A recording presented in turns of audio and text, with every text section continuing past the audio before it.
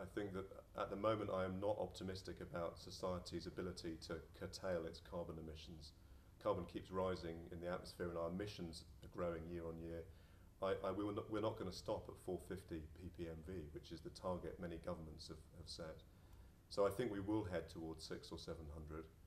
And then, against my wishes, really, I would rather we didn't have to geoengineer, but it may become necessary to do so, at least to understand which schemes to apply.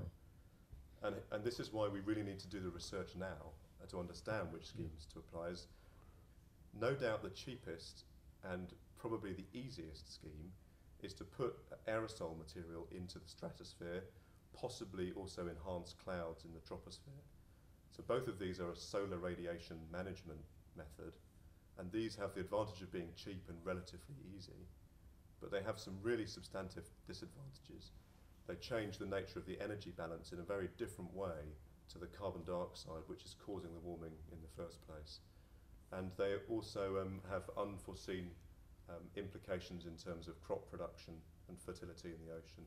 So there's a lot more work that would need to be done before I would want to see us doing any of this solar radiation management. The other basic way of geoengineering is to do carbon dioxide removal, where you actively take back out of the atmosphere the carbon dioxide that you put there. And I think these are more promising as long-term solutions. The problem is that they're much harder to do and they're much more expensive.